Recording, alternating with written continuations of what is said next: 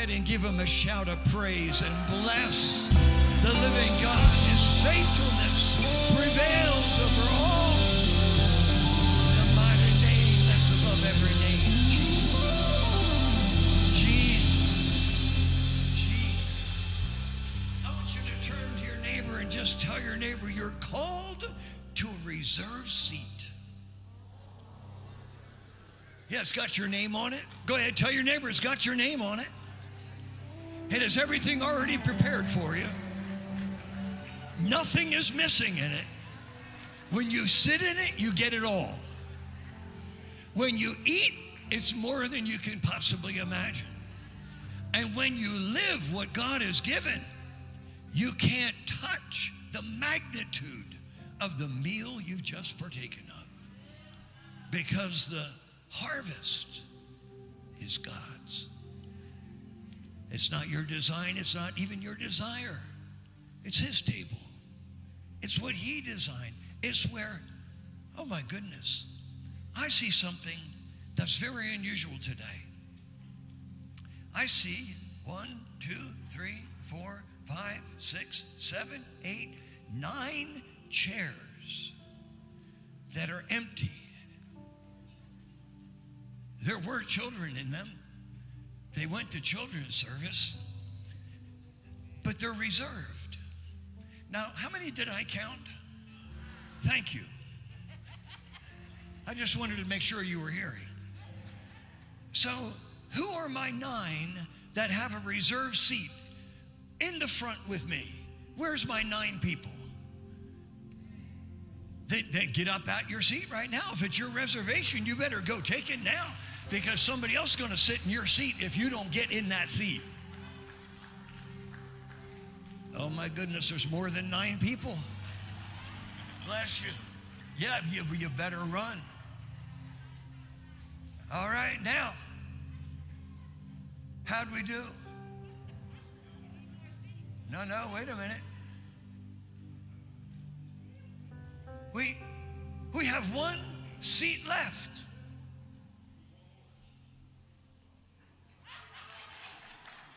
Okay, because you know, Yvonne's running up here. Because you know, if you don't sit in your reserved seat, somebody else is going to sit in it. And somebody else steps into what God designed for you. I want you to open up your spirit to God today. If you want one of the outlines, you can raise your hand. The ushers give it to you. I'm probably not going to get into it, but that's all right. It's also online. You could get it on our app. But the point that we have today is there's a reservation of a called place in God that each one of us have. I don't know what type of conflicts and issues and challenges and situations and circumstances you've been through.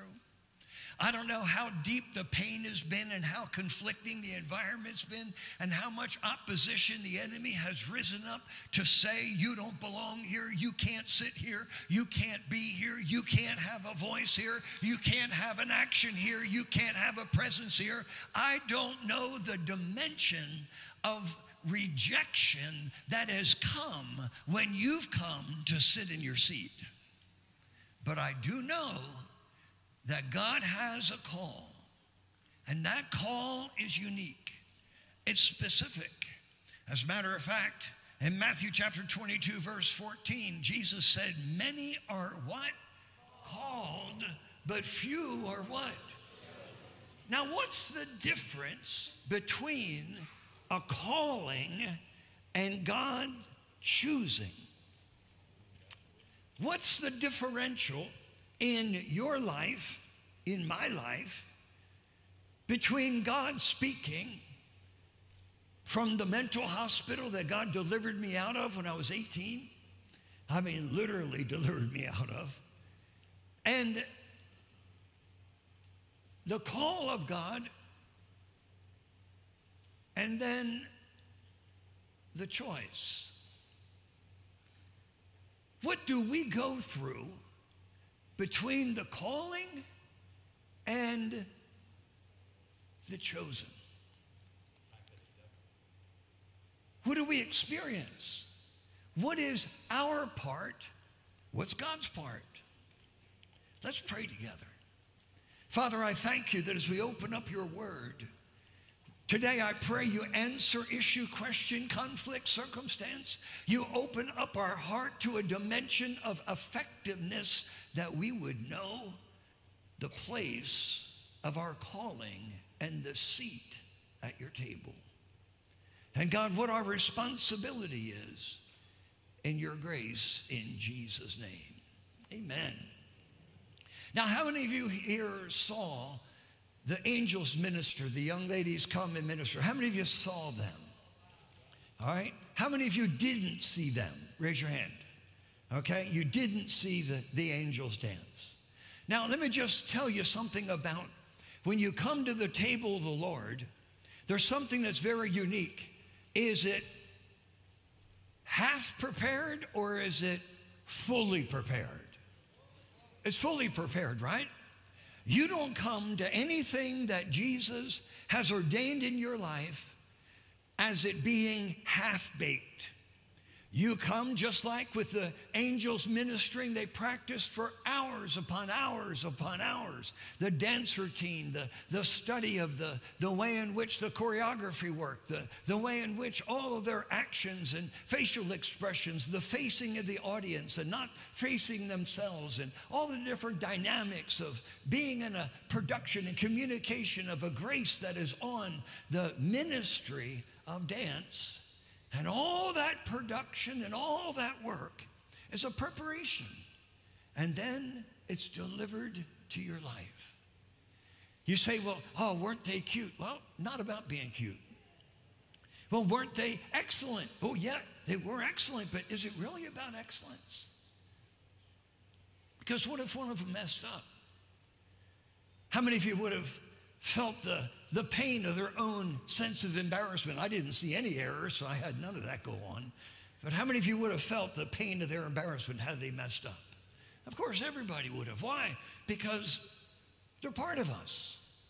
And their preparation makes all of their work part of our experience. So their experience and expression of worship, their outpouring of praise, their dance and celebration becomes in us a celebration and a glory. Why? Because we came to what was prepared. You see, God designed the kingdom of God with preparation before manifestation. And sometimes we just, in some ways, look at the kingdom of God, look at the church, look at the body of Christ as being what they do rather than who I am. The calling of God to his feast of his kingdom is a very direct call of accountability and responsibility. How many of you believe those young ladies had to take tremendous commitment to not do other things so they could be competent and qualified in the dance? How many of you think they had to give up something? Oh yeah, there was a surrender. There was a sacrifice. There was a decision that they were going to put dance to the Lord before video games. They were going to put dance before the Lord before other activities of going out with friends. They were going to take a practice of which I'm sure there was some mumbling and grumbling and some, I can't be this night. I've got, okay, I'll surrender it. I'll give it up. Why? Because there's a decision that which I am called to, I'm responsible in. And when I'm responsible, I'm accountable. I stand before God for the inheritance that he has for me, not for the clap of the audience or the recognition that somebody might think that I did a good job, but from God himself, that he would be pleased and honored with the sacrifice of my praise. So everything that happens in the body of Christ in preparation is a very unique experience, but we live with distractions. We live with areas of the enemy that try to bring worries and other priorities in our life of worship, our life of prayer, our life of the word, our life of fellowship and evangelism. You see, all types of things come in to take us away from what God said, when you engage with me, I will do with you what you could never do with yourself. I would take you to a place, I will fulfill a dimension, I will manifest as you take your seat. Now, I don't know about you, my seat has never been in dancing. I just have to confess to you, this is not one of my strengths. And I'm going to also confess, of which everyone already knows, my other weakness is English. And so God uses my weakness for his glory. My strength was in mathematics and science. Guess what I do? Speak. Why? Because in my weakness, his strength is made perfect. And sometimes we think we have to be perfect for his strength to show up. And I've got good news for you. All you've got to do is sit in your seat. And if you're like Moses and you say to God, God, I can't speak. And God said, fine, I'll give you Aaron. So Moses is saying, oh, thanks. I've had enough of him already all my life. Now he's going to be my voice. So what happens is you find yourself, when you take your seat, there is no excuses. Let's take a look at the parable of the sower. This kind of gets into what do we experience as we begin to hear what God is saying in relationship to our life. What is God speaking to us? I can take this now and take that off. I forgot I had this on.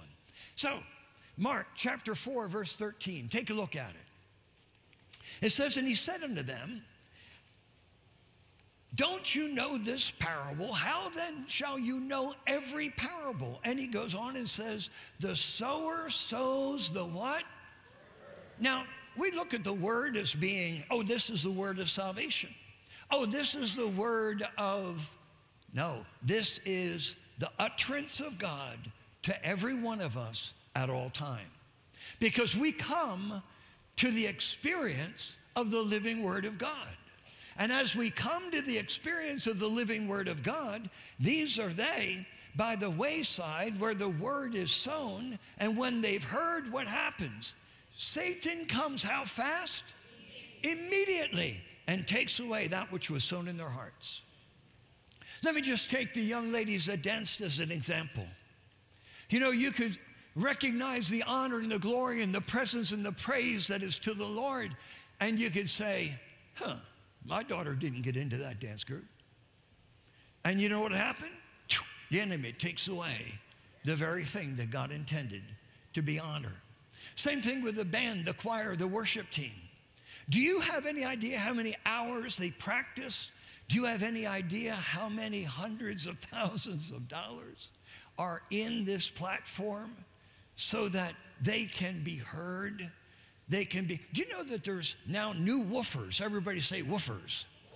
Yeah, we had 30-year-old woofers. How many of you do not know what a woofer is? All right, can we make a woofer? Let's see. Oh, he just went back, okay. At any rate, a woofer is what you feel. Can you make a woofer be felt? Would you please? Would you please let us experience a woofer? Now, a woofer is not heard. A woofer is felt. So, are we ready to feel a woofer? Oh.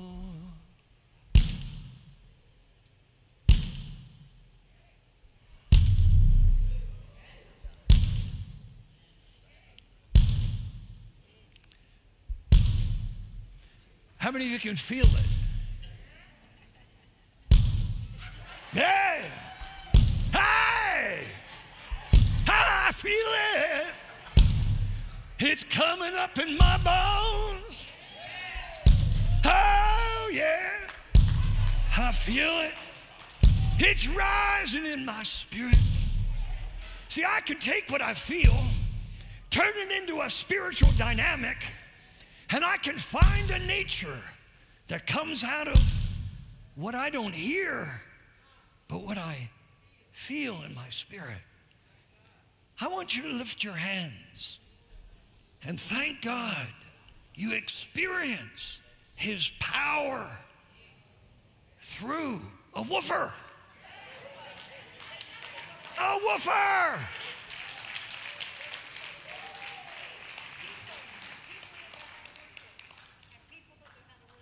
Now, you might say,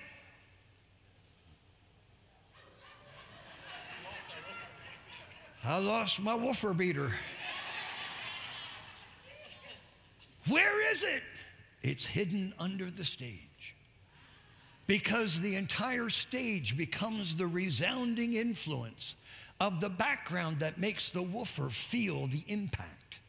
And tell your neighbor, it's a young woofer. Yeah. It has to grow up. It's not mature yet.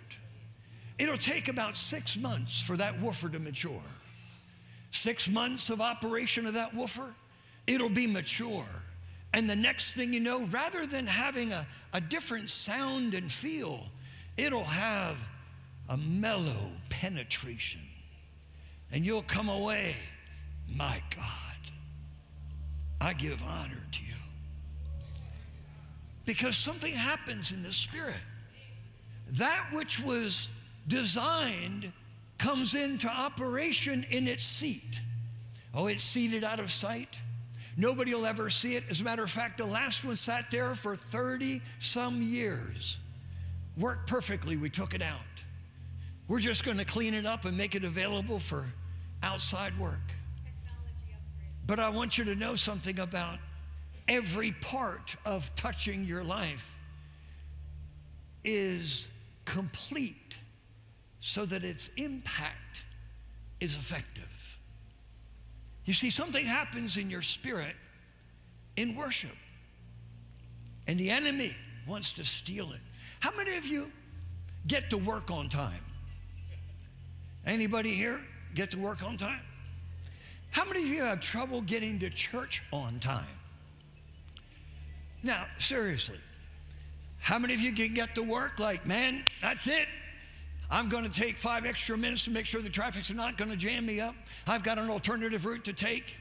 But when it comes to 10 o'clock in the morning, or 9 o'clock if you're going to be in the fellowship time or the prayer time, I mean, how many of you run into all types of situations in the house? The dog messes somewhere, and all of a sudden you're like, I can't do this. We got to go to church. The children say, I don't know. I don't want to go. I don't want to go. All right, now all of a sudden here comes resistance.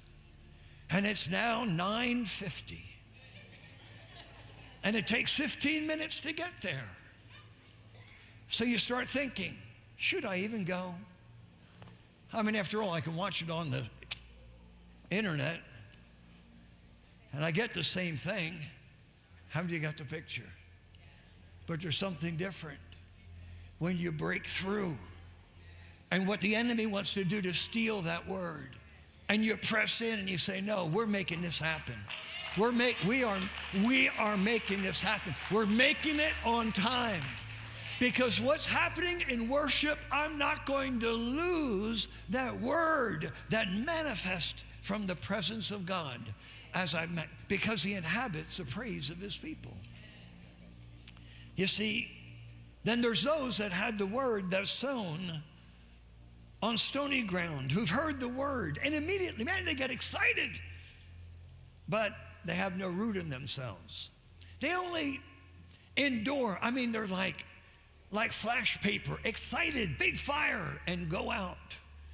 There's no substance, no root. It says, so they endure for a time, and afterward, affliction, persecution arises for the word's sake, and how quick? Immediately they are what? Offended. So here is the woofer.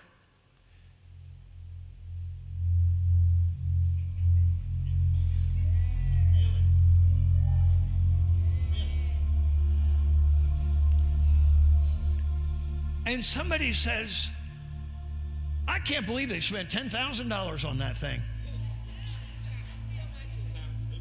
Because you know what? I've got other use for money, and I wouldn't put $10,000 in that woofer if I had to. So what happens? The word comes, persecution, areas, and you get what? Offended. You start hearing what God intended for your breakthrough as, what about me? I mean, they took care of a woofer, but did they really take care of me? I've got electric bills that didn't get paid. I'm behind in my rent. I'm behind in my mortgage. And they bought a woofer. A woofer. I mean, ask your neighbor, what good is a woofer? When I have a need. Well, I'll tell you what good a woofer is. The good of a woofer is it's the word that's here to manifest the life of God so you cannot be offended. You say, but wait a minute, you mean I've got to get through my need? I've got to get through my own agenda? I've got to get through my own conflict, my own challenges I face in order to value what is completed for me? Oh, absolutely. As a matter of fact, you can't even get to the table of the Lord if you don't get through offense. And how many of you know people that became offended that are now sidelined? No matter what excuses they give, their effectiveness is minimized. How many of you know a few? I know a lot. And you say, why? Well, it's part of getting to your seat. Tell your neighbor to get to your seat. You've got to get through the offense. If you don't get through the offense, never get to your seat. Well, let's take a look at another one. Verse 18. Then there are those that are sown among the thorns, such as hear the word and the cares. Now all of a sudden, some people get successful. How many of you know some successful people that now make too much money to give?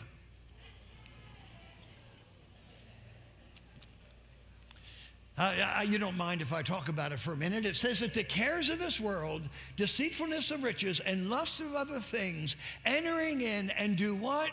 Choke what? The word. And what? It. That word does not become fruitful. You see, to get to your seat, oh, you're going to get financially blessed. And you know, I tell you what, God has ordained increase for the body of Christ. I'm absolutely candid with you. I've watched those who have persisted, pursued, and penetrated through every obstacle, resistance, hindrance, all of the allurements, all of the agendas, and then came into the abundance, and then the abundance took them right off the scene. And it's like, where'd they go? Oh, they took their abundance with them. Because after all, giving at $600,000 a year, the tithe begins at 60. And then you give offerings, you're over 100. Just tell your neighbor, let it be your problem. Yeah. How many of you just would take that problem right there? How about you? But now you got to do something with it, because when you have that breakthrough, then you can't get destroyed by it. You can't get deterred by it. You can't get turned aside by it. You say, but what is God doing with me? Tell your neighbor he's getting you to your seat. So you're not going through all of this conflict to go nowhere. You're going through the conflict to get to the called seat that God has at the table for him to fulfill what he designed for you. Then they that are sown on good ground, everybody tell your neighbor, this is not about the seed. It's all about you. The ground. It's about you, how the word works in you, how you value another person's life of sacrifice and surrender and choices that they make to bring the kingdom of God first and advance the government of God, and how you appreciate and value those that have prepared beforehand, so when you come, it's all done. You know, I'll tell you, last year at this time, we put the air conditioning system in. How many of you were here when it didn't work? I was here for probably 10 years while it didn't work. And every August, we'd pray it'd be cool. Because only 2 of the air conditioners worked in the entire building. And after all, they're only about $90,000. Just tell your neighbor, just a small pittance. Yeah. So last year, within less than 30 days, all the finances were given and all the air conditioners were installed. Hallelujah. I mean, I want you to thank. Now, did you see what the temperature is going to be next Sunday? 81 degrees. Pastor Faye and I looked at the temperature. We said it's going to be 81 next Sunday. Guess what? Who cares? We've got air conditioning. Thank you, Jesus. It is done. It is finished. Why? Because somebody already paid and gave the money. All the people that knew how to do it put it in. It's all done. So I don't care what the temperature is anymore. I don't pray about August. I thank God for August. Oh, how many of you remember our carpet?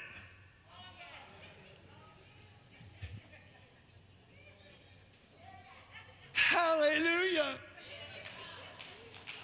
So, why am I saying this? I'm talking about completion.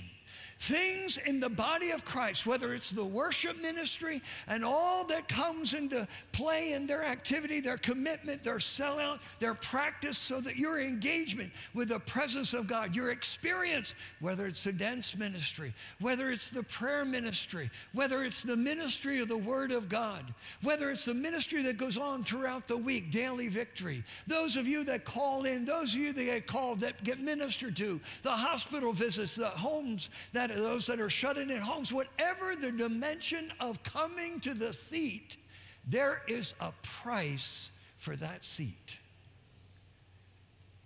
I mean, you know, we look at this screen behind us now, and we complain about these things.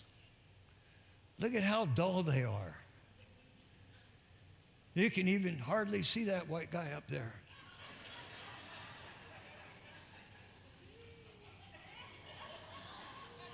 And now he's gone. All right, so what happens is you get something that's complete, and you look at what's incomplete, and it can become an offense. So everything you experience, whether it's the completion of something or the incompletion of something, something happens to you and you have to deal with it, so that mentally, psychologically, relationally, you take your seat and you thank God for grace prevailing in the house of the living God. You thank God that those that worked, those that sowed, those that gave, those that believed, those that stood, those that worked, did it so you could experience God. You come to your seat. Well, let's take a look at what happened when those were called. Luke 14:15. One of them that sat at meat with Jesus said to him, "Blessed is he that eats in the kingdom of God." And he said unto him, you got to understand something about this, son. A certain man made a supper. I mean, it was a great meal. You should have seen the amount of work and labor that just going into the fields and finding the cattle, then going to the slaughterhouse and slaughtering them, and then butchering them and quartering them, and then selecting the vegetables and all the things that went into the cooking, and then setting up the tables, and all those that worked, that put in the effort and the energy and the time and the toil to present a supper so that when it's delivered hot. How many of you here have ever cooked dinner for your family? How many of you had a family member that showed up late? How many of you had this? Do you have any idea of what I went through to prepare this meal? And you decided to stay with your friend for an extra 2 hours? Well, your dinner is in the refrigerator. You can put it in the microwave if you like and enjoy it hot and be blessed. Because there's something about when somebody doesn't show up at the table on time, the one that prepared it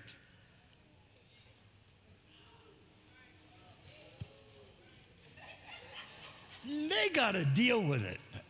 How many of you got the picture? Because if they don't deal with it, oh man, when that child shows up, assuming it's one of the children, prayerfully it wasn't your husband. So, all of a sudden, when this person doesn't show up, there's grace abounding for them.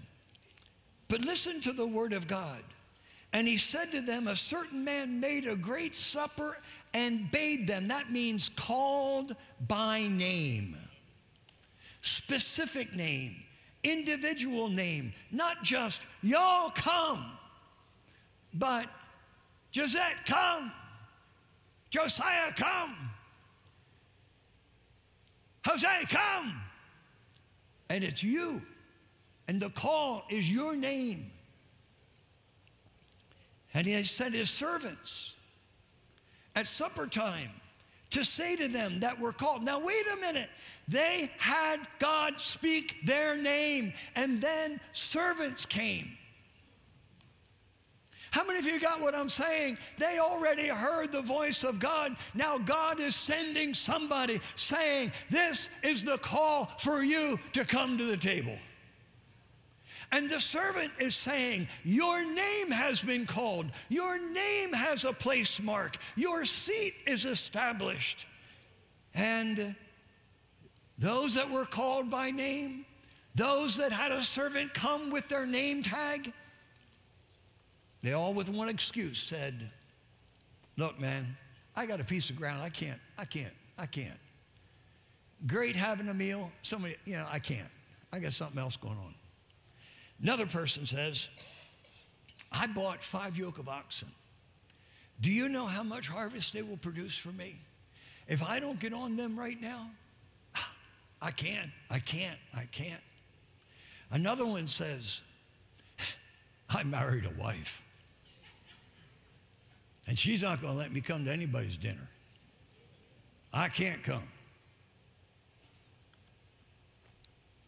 So what happens is there's a name, a place, a position, a call, a servant that has gone out with your name, your call, your purpose, your seat at his table.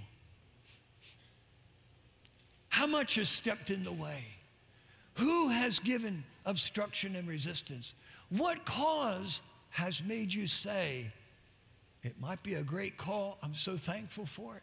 I appreciate the fact that, God, you're sending servants. I know a lot is going into it. I know everything's prepared. But I just have something else in me, and I can't get rid of it. So what happens to your seat? Tell your neighbor, it's given to another.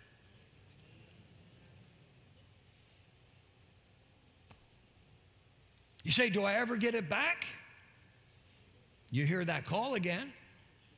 You hear that voice again.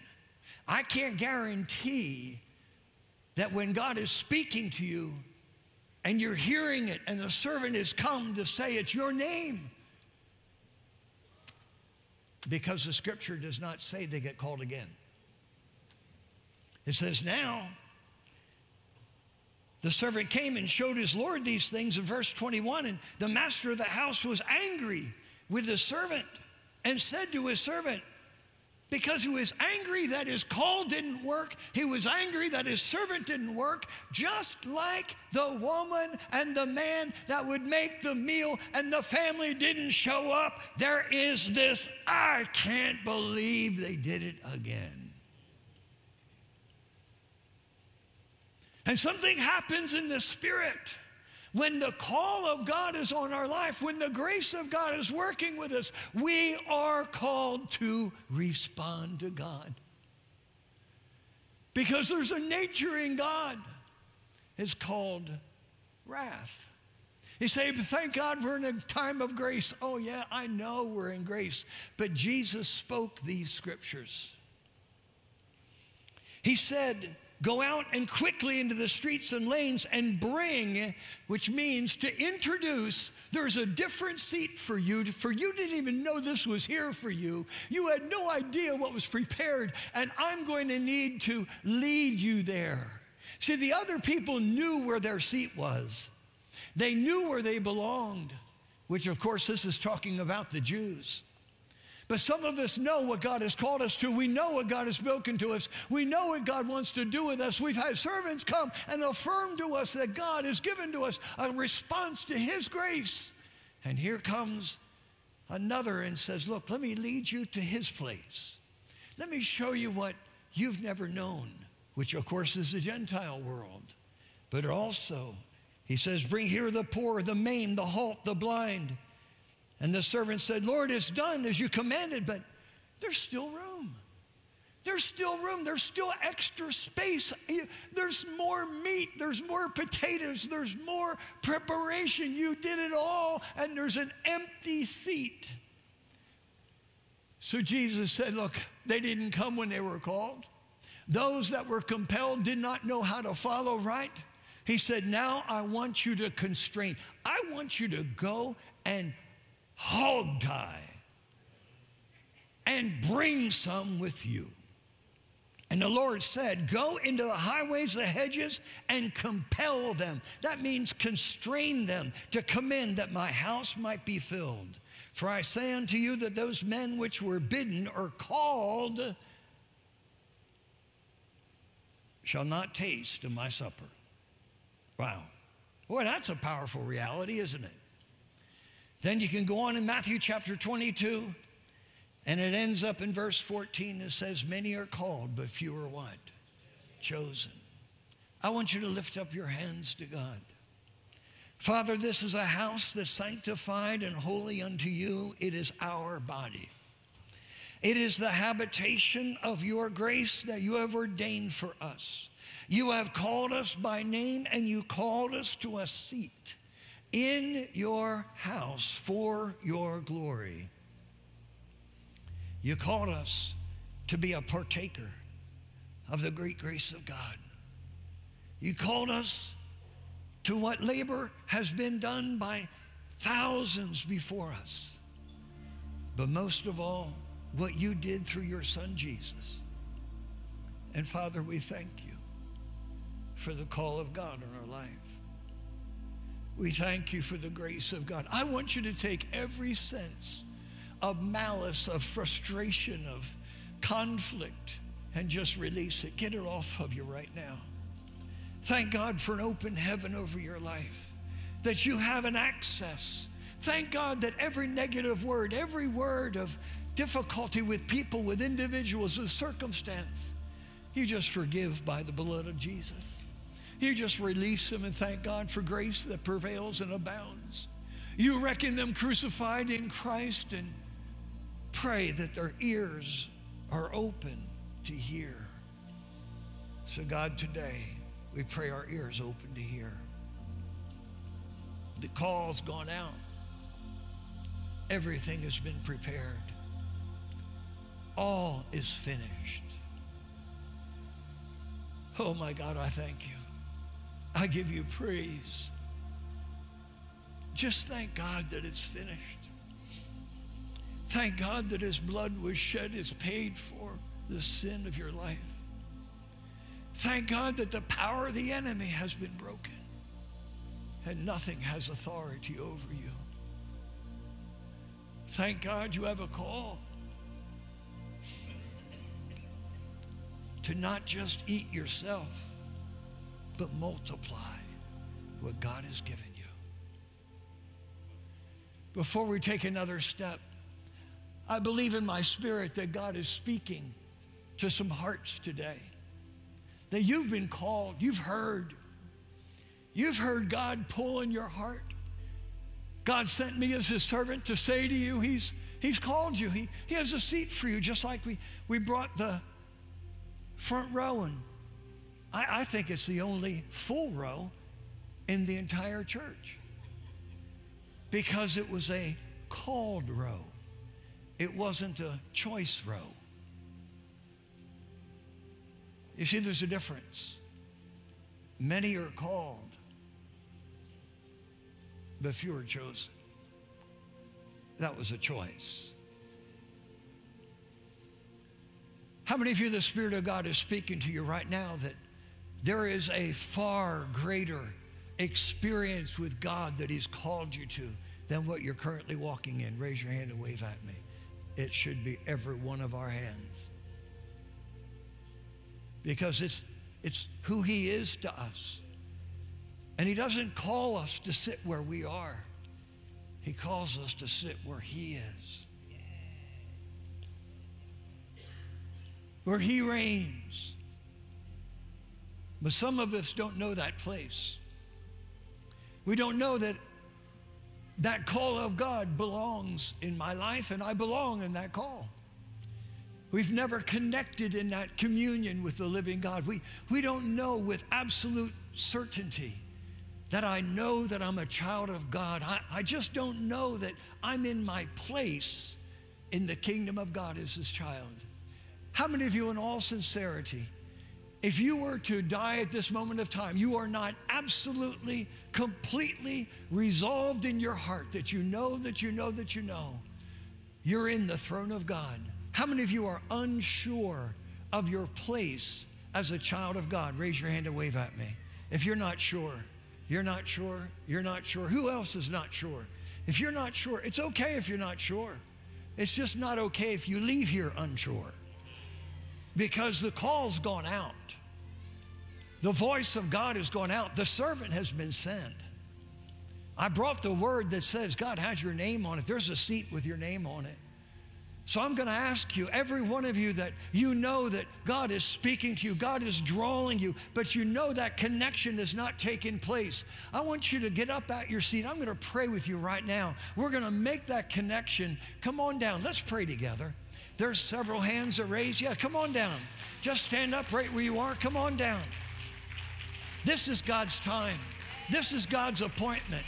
Those other hands that you raise, you just don't have that knowledge of that experience of that love of God in your life. You don't know. You don't have that experience of connection as God's direct offspring. Oh, my Father, just ask yourself, am I called to a new seat right now? Am I called? Am I called? If God's calling you, come. If God's calling you, come. If God's speaking to you, come. If God's moving and you, come. Don't let anything stop what God's doing. Let's lift up our hands. Everybody, lift up your hands. And I want everybody to say with me, my God, my Father, you called me from before I was ever born. You knew me while I was yet in my mother's womb.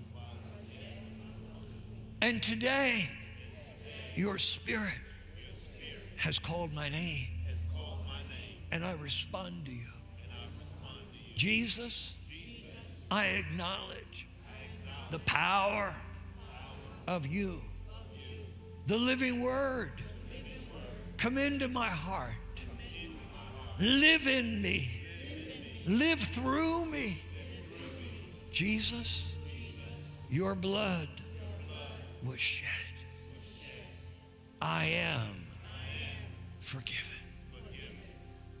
And you raised me in power. Lift up your hands. I want everybody to stand to your feet for a moment. Prayer ministers, just come for a moment, and we're going to have these come off, and you guys can just take a moment and pray with them.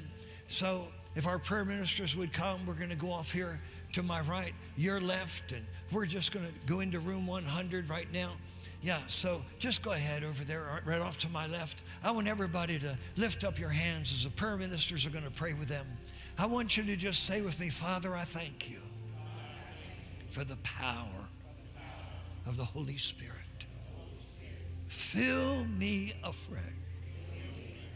I drink in afresh the power of your Spirit. Jesus, you are the King of Kings. You are the Lord of Lords. And I take my seat at the right hand of my Father. And I make your enemies my footstool. I make this world obey your voice. And I make this body do the will of God. Father, I thank you. Let's just give him praise. Just thank him. Just thank him for great grace. Just thank him for loving kindness and tender mercies. Now, before we're seated, I want you to just turn to your neighbor and tell your neighbor, you are called to your seat. Take it. Take it. Amen. You can be seated. Hallelujah.